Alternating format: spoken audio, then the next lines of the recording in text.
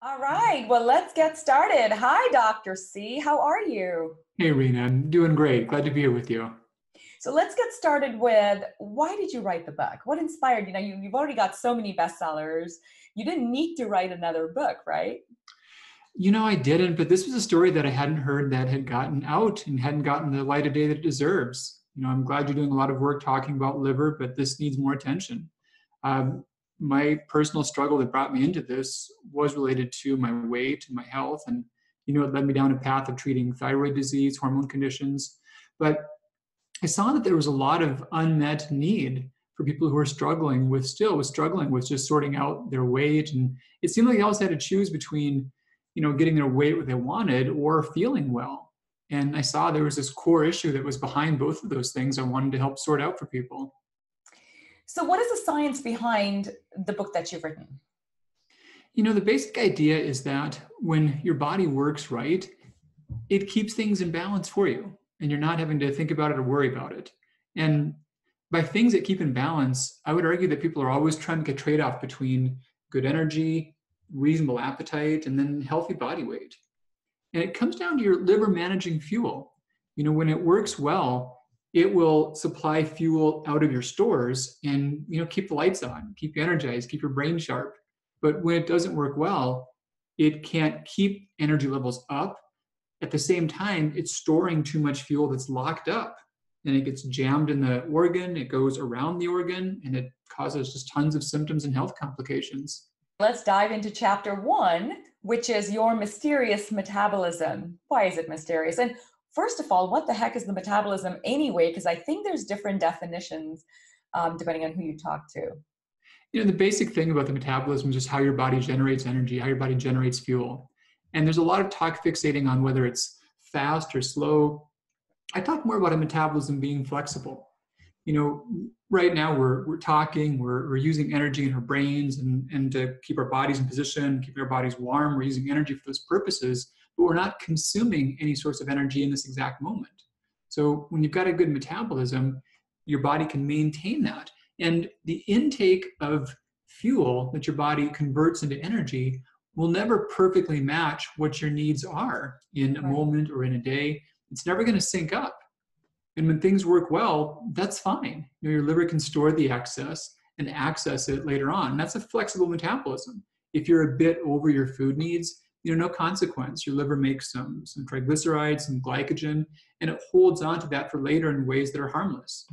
And if there's less than you consume less than you need, your liver draws that out. But what happens is that people hit a state where their liver can't effectively do that any longer.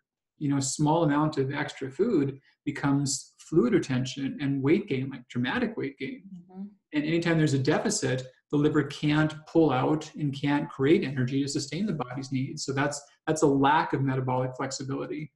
Pretty much most everything besides infectious and accidental death falls into those categories. And you can make an argument by which infectious disease is more prevalent or more severe in those that are metabolically compromised. You could also make an argument that accidental issues are more of a risk, when your brain's not at its best. So it's pretty much everything that goes wrong. And the core central issue, there's a group of chemicals called adipokines that certain toxic fat cells generate. And seriously, they set the stage for all these metabolic complications. And we're starting to find that these metabolic diseases are on a, huge tipping point upwards. Why is that? Why didn't we have these metabolic diseases and this metabolism issue decades ago? What are we doing wrong that's triggering this in all of us? Great point. And of those various conditions, they're on the increase. The one that's like running ahead of all of it is liver disease and fatty liver disease. And that's on a continuum from situations that no one would even be aware of, all the way up to hepatocellular carcinomas, cirrhosis, the worst manifestations of it. It's the fastest uptick of all these chronic conditions. And it's the least well known, right? It's the least well known. It affects so many people. There's the overt forms that have been diagnosed or that are diagnosable. And that's probably about 30 to 40% of adults, or like about 100 million in America. Wow. So then there's this subclinical form to where it's at a level to where you wouldn't overtly diagnose it. And the tough part about fatty liver is that there's various ways that a doctor can say it is present, that we can rule it in, but there's really no good ways a doctor can rule it out and definitively say you do not have it. So they're different criteria. Now, the only rule out is biopsy, and there's only one case in which that's ever done as a screening test for healthy people, and that's when they're potential liver donors. You know, making up a scenario, say that we were fraternal twins and that I had a bad liver, you were going to give me a chunk of yours to help me get by. So you would have to go through a whole lot of testing, make sure that you had a good body weight, you were not diabetic, there was no blood markers of obvious liver disease. You'd also need to get an ultrasound. After all those steps, if you were a perfectly healthy gal with no signs of problems whatsoever, they would say, okay, last thing, we need to have you do a biopsy to make sure your liver is good for your brother. And in situations exactly like that, 38.5% of healthy adults with clear ultrasounds, normal liver blood tests, non-diabetic, not overweight, 38.5% of them cannot donate tissue because they've got advanced fatty liver disease. So it's a big thing. My goodness. And we're going to, of course, talk a lot more about how can you, as a listener or a viewer of this interview, figure it out for yourself, given that it's clearly missing the boat when you go for testing. Now, I'll give my own example. I was tested when I had my second health crisis, and they said, nope, no issues. Your liver's just fine. And down the road, when I healed myself, of course, the first thing I did was to fix my liver, because the alternative doctors, the integrative doctors, were all saying, it's your liver, you need to fix your liver. And I'd say, no, look at this. It says I'm fine. And they were like, toss that piece of paper out. Your liver is messed up. Clean your liver, and half of your 28 symptoms will go away. And sure enough, I cleaned out my liver. And of course, we're going to dive right into that next. Hey, check this out. So look back at some of your old tests. One thing I like to talk about, this is not a perfect rule in, but it catches a lot more. So there's two common blood tests. There's GGT and ALT. And anytime you get any blood test, they're pretty much always part of that. They're like the most routine, basic test that there is. So they're not exotic. And GGT, there's not a gender difference. Normal range goes up to 40 to 60 per your region. Anything above 30 is suspicious for liver problems. Now, a bigger wrinkle is ALT. This is alanine aminotransferase. So this is called a liver enzyme. And it's an enzyme the liver uses to convert some amino acids to others. And the idea is that it's inside of liver cells, and liver cells quickly are dying and regrowing. Remember, it's very regenerative. And so there's always some ALT floating in the bloodstream from old liver cells that popped open. But when there's too much, we know there's too high of a rate of liver cell death going on.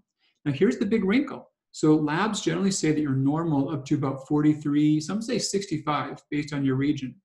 If you are a woman, your ALT score is greater than 18, there is no debate amongst liver specialists that something is wrong. Wow. And you're so far down in the normal range at that point. Now, fatty liver is not the only thing that causes that, but barring less common causes like a medication reaction or a hidden virus like hepatitis, that's by default what we think of when a woman has an ALT score above 18. Super common thing on the tests. Chapter 2, the liver holds the key. So of all the organs, you believe that it's the liver. Tell us why, and then we can dive right into more. Well, talking about metabolism, it's the hub of that. It's almost like when we were in the ocean way back when in evolutionary time sense, there was a point in which we couldn't regulate our internal chemistry at all. We had to vote with our feet in terms of changing our chemistry. We had to get to where the water was good, or drift or hope that we ended up in an area where the water was favorable. But when we left, we got the capacity of internally, we brought seawater with us more or less, but we internally filter and regulate that with our liver. So our blood sugar, our hormones, our immune response, our body's fuel capacity, they're all regulated by that. And the gut has gotten a lot of very deserved attention, but the liver is the port of entry. So things in the gut are not really in your body until they enter your bloodstream. And the first stop is the liver. And there's a group of cells that are there called Kupffer cells that are specialized immune cells. And they look at what's coming in and they say, hey, is this okay or not? How does the immune system need to work because of all this? And that's the thing. They don't teach this important part, that liver is actually where everything you eat and digest gets into your bloodstream. You know? It's really that gatekeeper. So if it's not performing optimally, you're not performing optimally. And Mhm. it's across the board. Let's talk about fatty liver for just a moment. So liver is the key. We know that there's a fatty liver epidemic. We know it's underdiagnosed. What causes fatty liver and what is it? You know, so we define that by a liver that has more than 5% triglycerides by mass. So liver stores fuel in two ways. There's one type called glycogen, one type called triglyceride. And I think about this almost like, I've camped and I love to backpack, but a lot of times I'll camp, with the vehicle nearby. And especially if my wife is with, she doesn't like to backpack as much. And so, you make a campfire and you've got some logs. Well, you need matches and kindling to get the logs going. And same thing for your liver. So the logs here, they're triglycerides. They're a very slow burning concentrated form of fuel, but they're hard to break down. And the kindling in the matches, that's glycogen. So it's not as powerful. You can't get as much energy from it, but it ignites more easily. So you need a certain ratio of both of those to break down the triglycerides. So in the case of fatty liver, quite simply, the triglycerides have crowded out the glycogen. So imagine that your campsite has so many logs that you left out the matches. There's like no way to light these logs.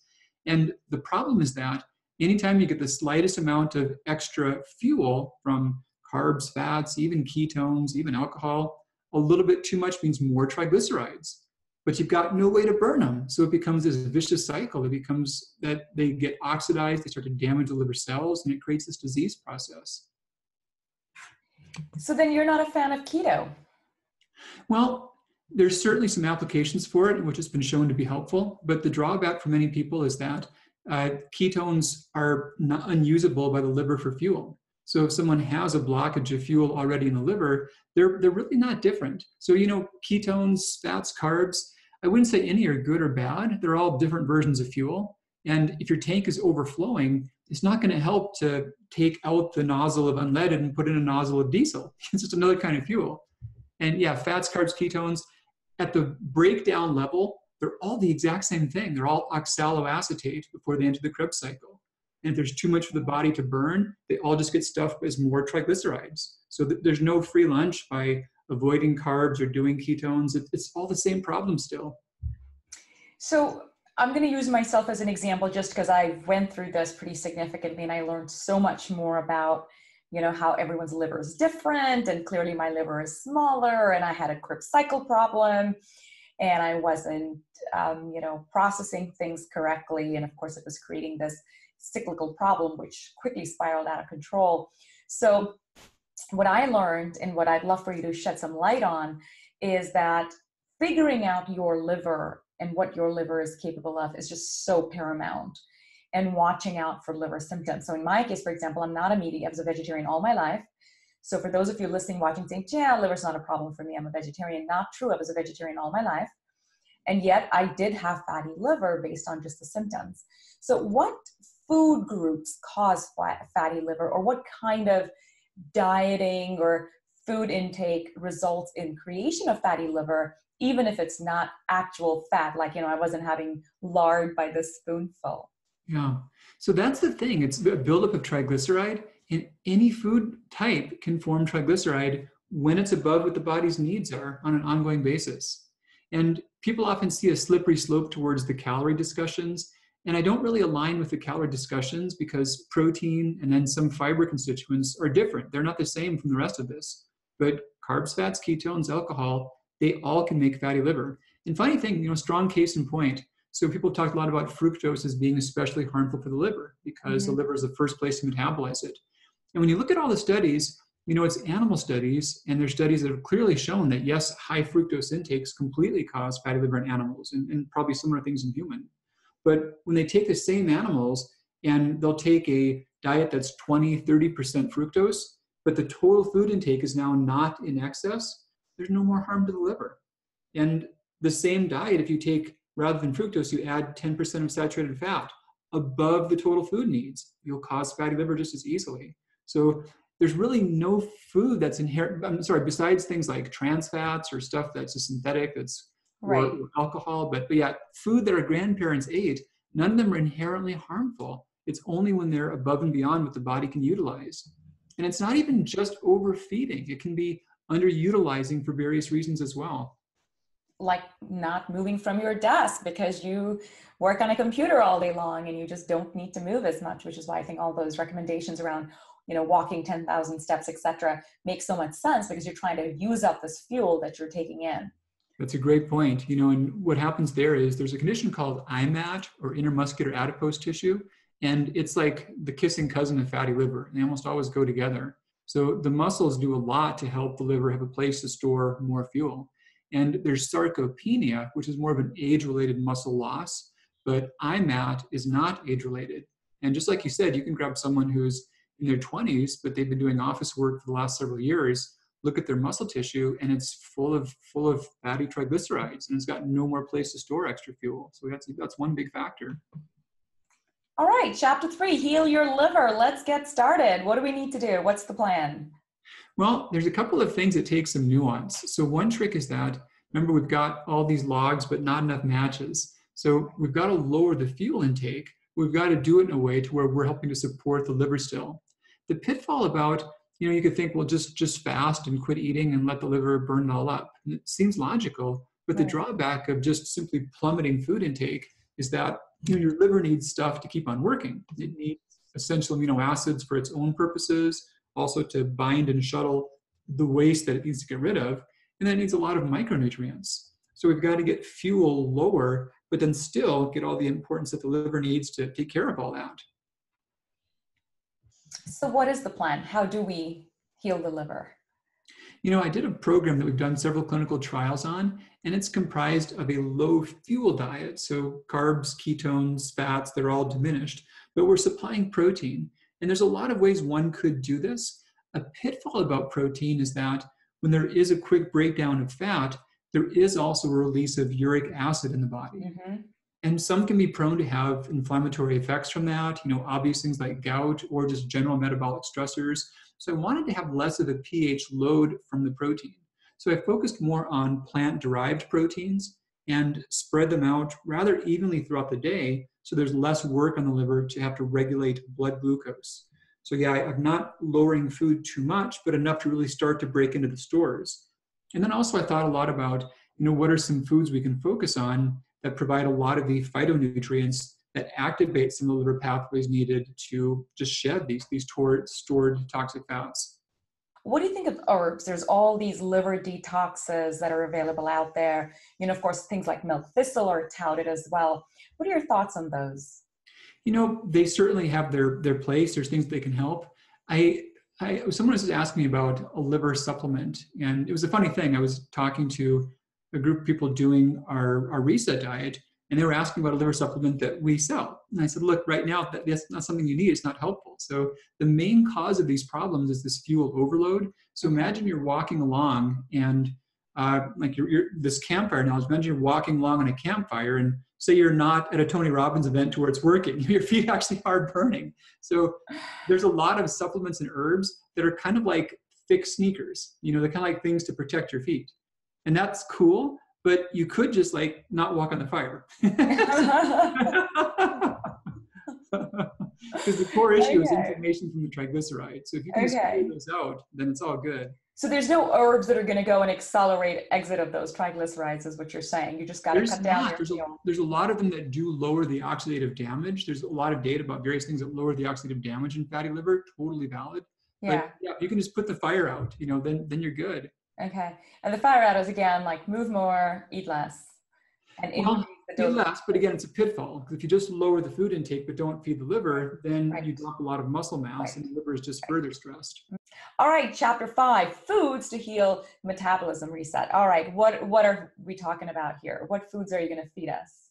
So lean proteins are great. I did rely heavily upon plant proteins for these purposes, for the pH effects. One food category that's not talked about a lot, but is a big superstar for liver health, is a thing called resistant starch. And what is resistant starch? Yeah, pretty cool. So carbohydrates, they give us about 4.5 grams of energy per 4.5 calories per gram of mass. And then fiber, it's a category of things that feed the flora, but is non-caloric. and actually can even bind up and take out some minerals from the body. Resistant starch is like the best of both worlds. So you get fuel from that, but not in the normal way. Normally we absorb food in the small intestine, the liver gets it, we make energy out of that. Resistant starch, first, our good flora consumes it. And some of the best protective types of flora, like Bacteroidetes, they love this stuff. They thrive on it. They make tons of short-chain fatty acids like butyrate and acetate. And this stuff heals the gut, benefits the immune response. But then they give us the leftover fuel.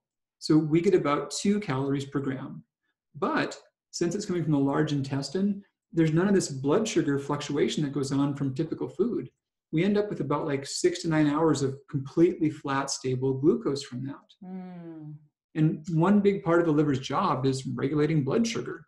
So when that's present, there's much less work the liver has to worry about for keeping the blood sugar stable. And isn't keeping blood sugar stable like the holy grail these days, right?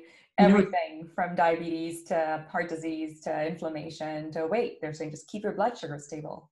Well, and the funny thing is that the old ideas around all those things, including diabetes, was that some foods absorb fast. If they contain carbohydrate, they spike your blood sugar, they spike your insulin. You have a meal that's high in carbohydrate that happens afterwards. That was the old thought. Right. So we now have the ability to differentiate your blood sugar from 2 sources, because blood sugar comes straight into your bloodstream from your diet, but also it comes in from your liver releasing it. And what we now see is that those who are in the continuum of diabetes, about 80% of their blood sugar that elevates after meals has nothing to do with their diet. They've not even started. Right. Nope, it's all what they're releasing. So yeah, about 15%. Say that again, because I didn't know this. So it's called postprandial hyperglycemia. It's high blood sugar after a meal. And the old wisdom was that you eat carbs turn to sugar, spikes your blood sugar, that's what people say. Right. But we can tell better now. And so when someone eats a meal, if they're metabolically compromised, way before they've absorbed any real caloric content from that meal, their liver overreacts to a signal, and their liver knows there's food coming. But remember now, the liver is so chock full of fuel already, it's just trying to dump ballast. So the concept in diabetes research is called leaky liver. And the liver is so full of fuel, it's just like pouring out fuel at the first sign there might be more coming in. Oh, wow. We diagnose diabetes by morning fasting glucose elevations. That's not after a meal. That's what your liver released when you were sleeping. That's true. That's true. So very interesting. And I always thought that, I had to manage the sugar in my meal, but you're saying actually that has nothing to do with it. I mean, the problem's already persistent. So, having said all that, there certainly are foods that are highly refined that are a larger fuel load. But people often conflate sugar, meaning just carbohydrate in general, with sugar to what a baker would call sugar in a recipe. Right. Very different. And there's always that question, Dr. Allen, right? Is an apple versus a slice of bread versus a bowl of rice? Yeah. How would you rank them? Yep. To a chemist, you could call those sugars. Right. A baker would not call those sugars. Right. You can't take rice. What does the liver say? Huh? What does the liver say? The liver just only cares how full it is. So if it was, let's say, not yet completely full, like there was a little space, would there be a difference in how the liver would process an apple, a slice of bread, or a bowl of rice? The liver could do well with any of those things when it has room for fuel. Interesting. So it really is all food is equal unless your liver is screwed. And if it's screwed, it doesn't matter if it's an apple or not. You need to help your liver first. There's lots of variables with food besides the energy equation for sure, how it affects the flora, the micronutrients, but down to the energy equation, that's spot on true. It is a matter of how your liver's responding to it. Okay. So is intermittent fasting one potential answer in that algorithm we're looking for? I've looked at a lot of studies on intermittent fasting and talked to a lot of folks that are advocates of that in great detail. And for many people, it's a convenient way to spontaneously consume less fuel.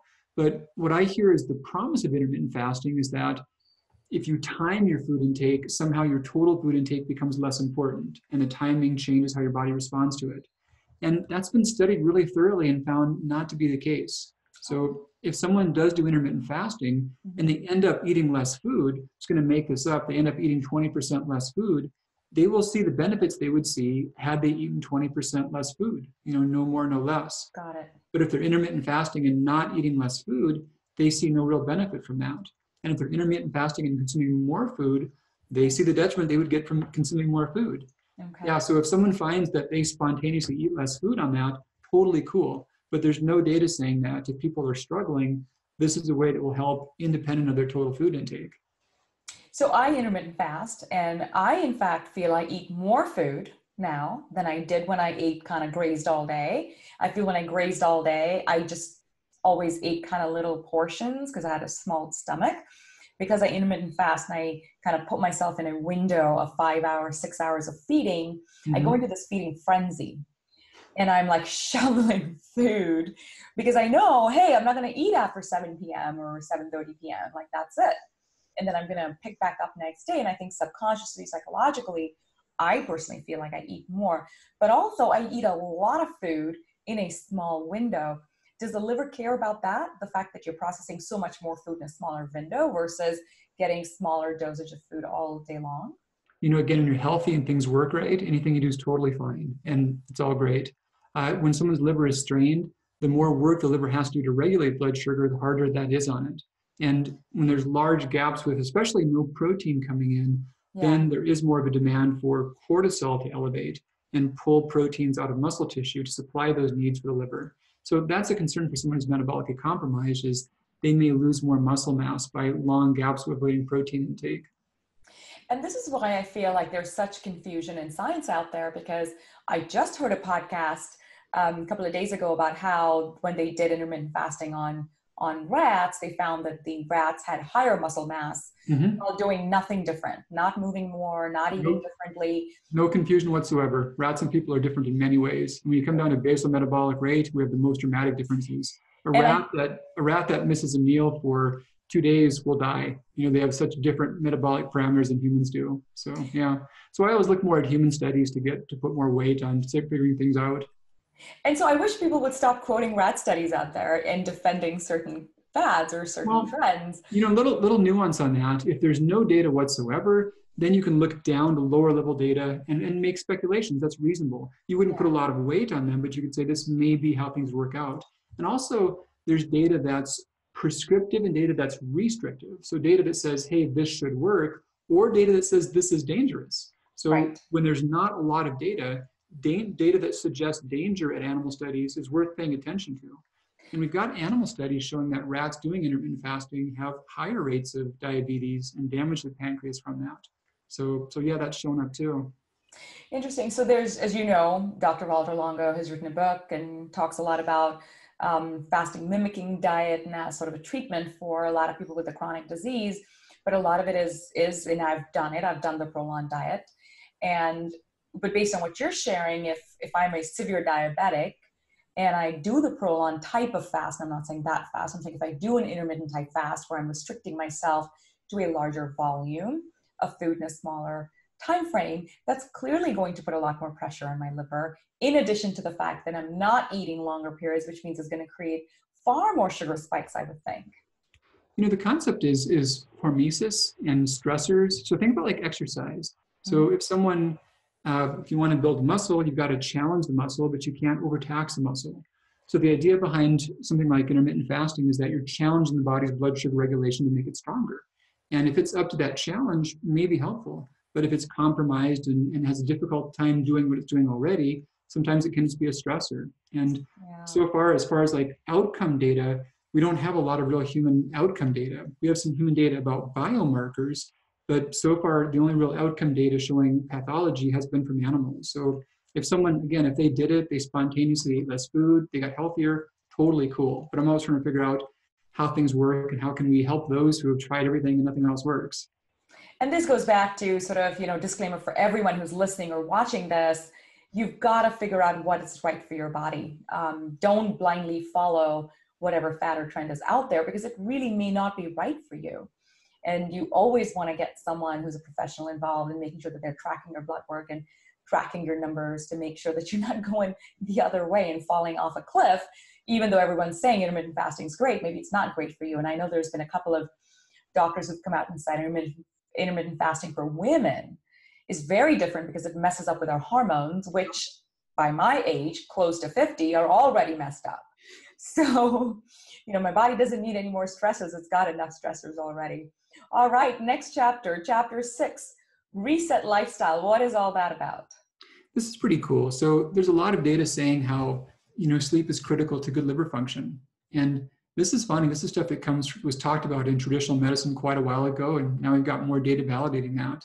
So one of the main variables about healthy liver function is this ratio of glycogen to triglycerides and having enough kindling to light the logs, And it turns out that our livers have a pattern of doing better at forming glycogen during prolonged, uninterrupted periods of sleep. And if sleep is outside of certain windows of time, or if it's broken quite a bit, or if there's not a healthy cortisol break, like a shutoff of cortisol during deep sleep, cortisol pulls glucose out of the liver. So if cortisol is still there during the sleep cycle, there's not enough glucose for the liver to form new glycogen. So sleep quality is super important for that. So part of this chapter is about actually sleep binges and like identifying what your sleep debt is and paying it off again.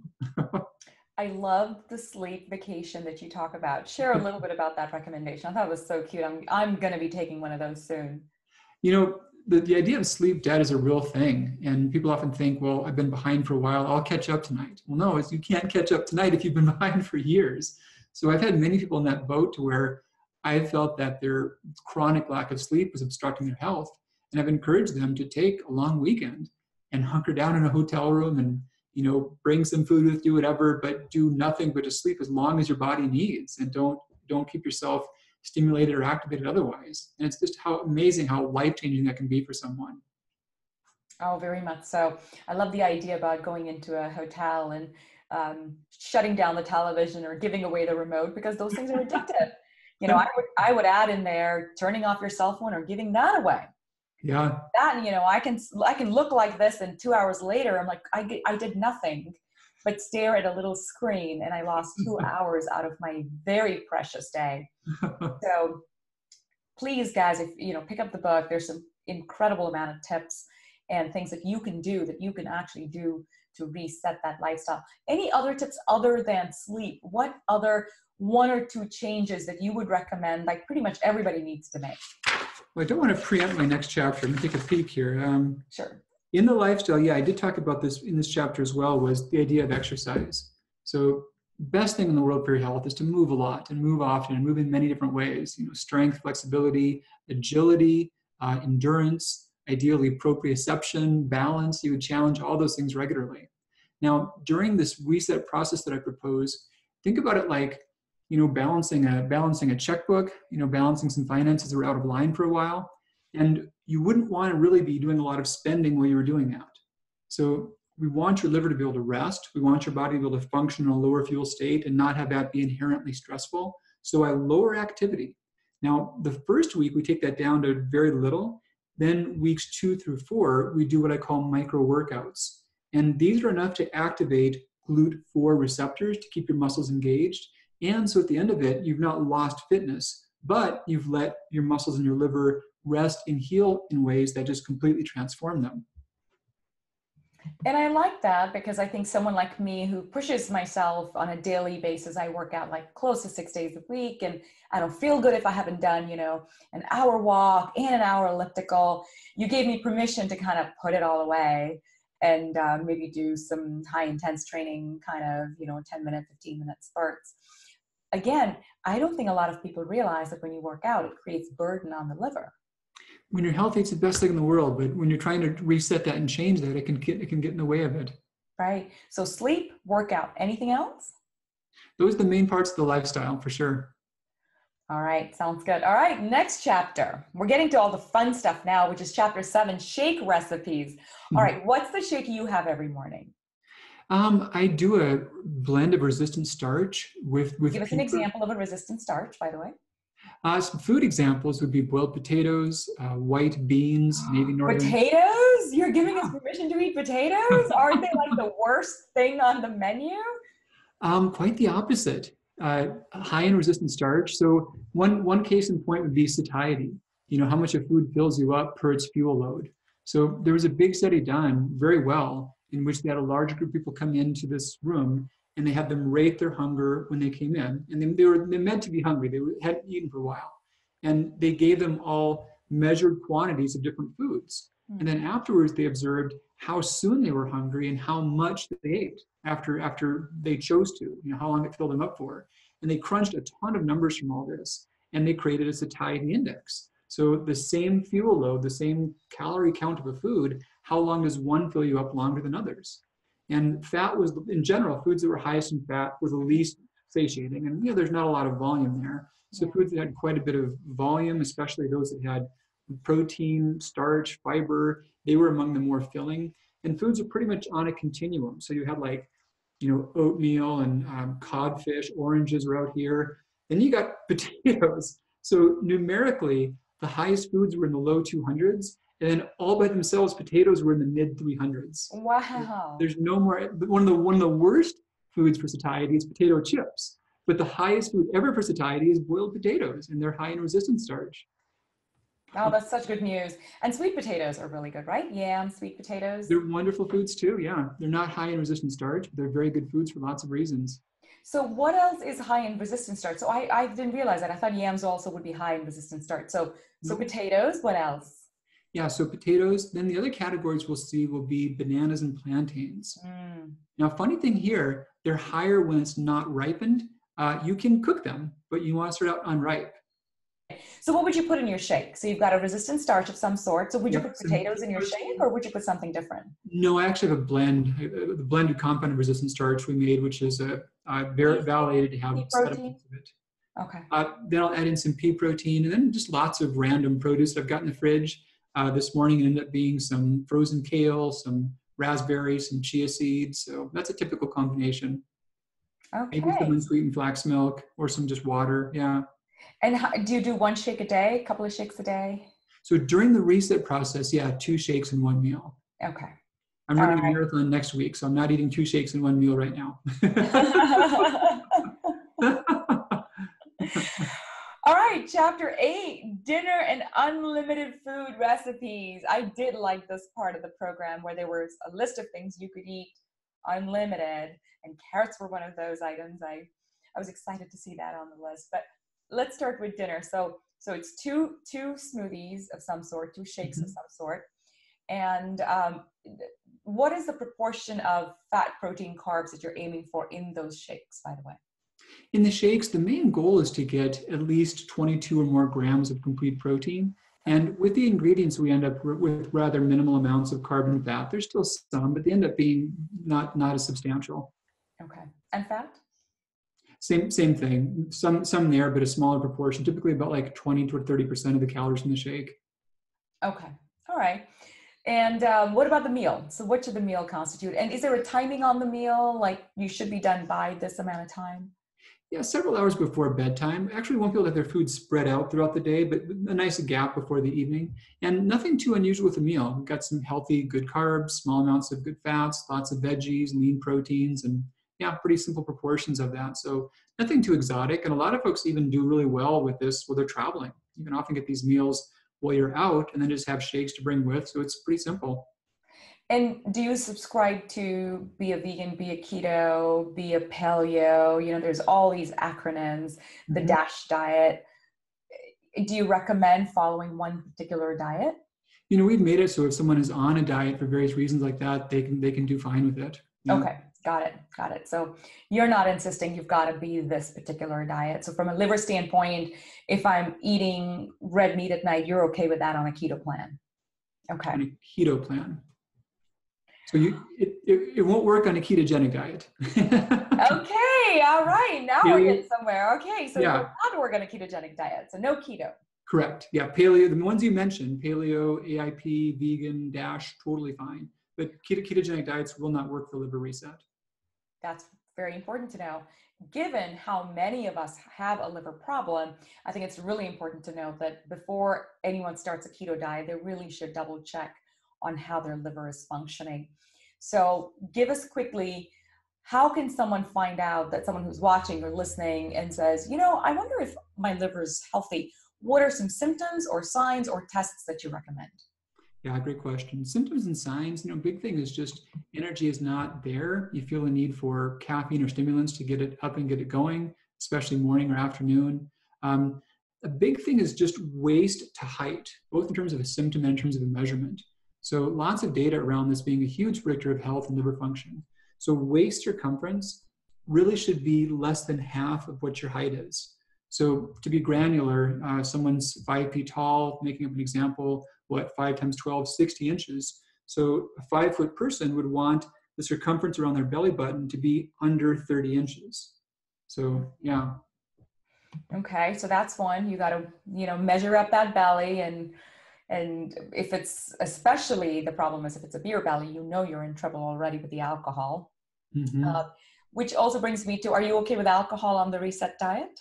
Nope, alcohol and caffeine are better. Okay. They're avoided with our clinical trial, so not part of the reset process. Okay, dairy? Dairy is an option for those that are not sensitive to it as a protein source. So yeah, a couple of dairy types that are highest. So you're okay with dairy and gluten? Gluten's avoided.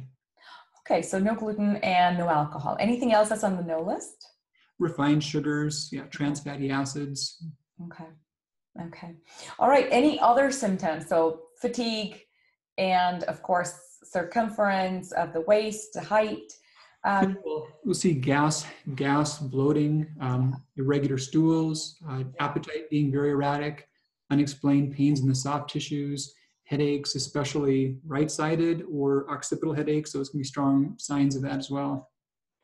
So I can imagine how many people are going, yep, that's me, nodding their heads. And so they're going to walk themselves over to their primary care physician and say, test me, doc, I think I've got a liver problem. What are the tests that they're requesting? Well, they'll have to look at ALT and GGT and have to know that the normal range doesn't apply. The numbers I told you before were female ranges for ALT. The GGT is same for both genders. It should be below 30. ALT should be below 19, 18 or under for women, and below 30 for men. Okay, well, this is really good to know.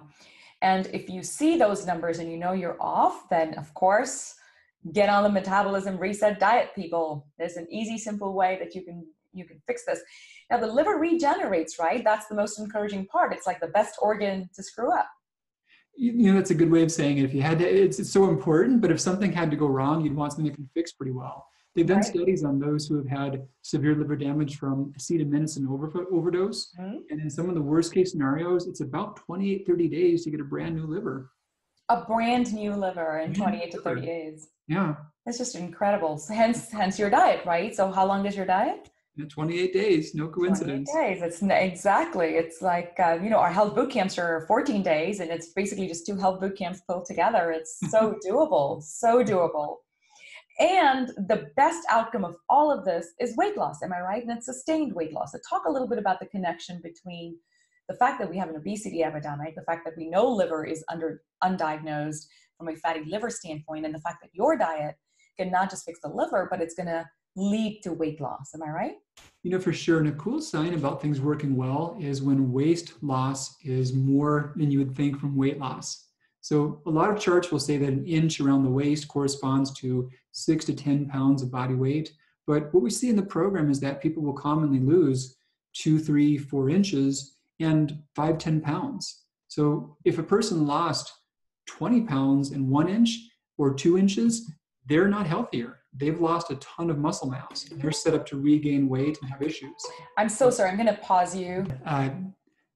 Last thing I mentioned was about just how we'll often see people have between 2, 3, 4 inches of waist loss and perhaps 5, 10 pounds of weight loss. And that's a hugely positive sign about them being in a better state. They've lost all dangerous fat tissue around and inside the organs, but they've preserved their muscle mass along the way. So that's a big sign of it being a successful endeavor. Exciting. All right. Last chapter that we're going to review here is maintenance, chapter 9. So we've done the 28 days reset diet. We're feeling really good. What next?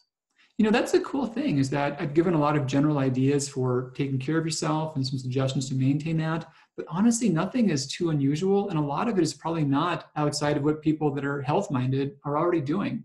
When your body works right, you can do 80, 90% of things right And that remaining 10 or 20%, your liver will sort it out and you'll be fine. So the goal is to get you back to that place to where a reasonably good lifestyle becomes effective for you again. This has been enlightening. Thank you so much, Dr. Allen. You're amazing to have written this book, to be out there sharing information about how critical it is that we get in charge of our livers. Any parting advice for someone who's listening? What is the one change you want them to make starting today?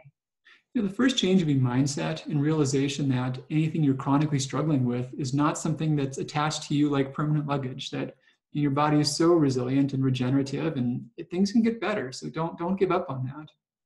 Absolutely. All right. Well, thank you so much again. And for the rest of you, make sure you like, share, and tell everyone about the fact that their liver could be the cause of their weight issues and that there's a simple, easy way that they can fix it too, starting with yourself. So again, thank you so much for watching. I'm going to see you smiling on another one of these interviews. Thank you. All right. Good stuff.